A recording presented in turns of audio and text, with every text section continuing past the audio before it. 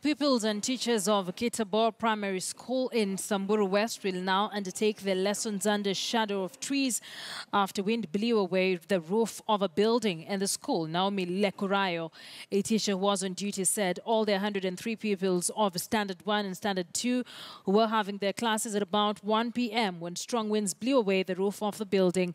No pupil was injured during the incident. The school's Board of Management, teachers, parents and leaders, including Samburu West Member of Parliament Naisula Lesuda and Suguta Marmar Ward MCA Shadrach Lesoipa held an urgent meeting to find a temporary solution for the school.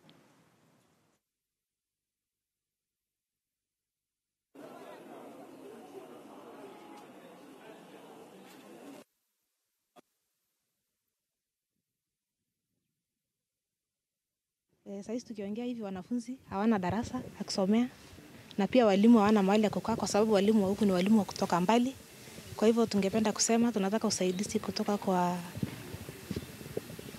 kwa viongozi wetu, serikali na washikadau wengine wote. So just temporary measures to ensure that learning is not disrupted in the school.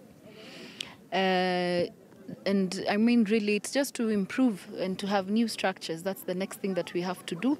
But as we are aware, we are yet to really set up our offices, CTF and everything. But as soon as it is up and running, then the first proposal actually will be for this school, so that hopefully next term then they have a proper infrastructure in place.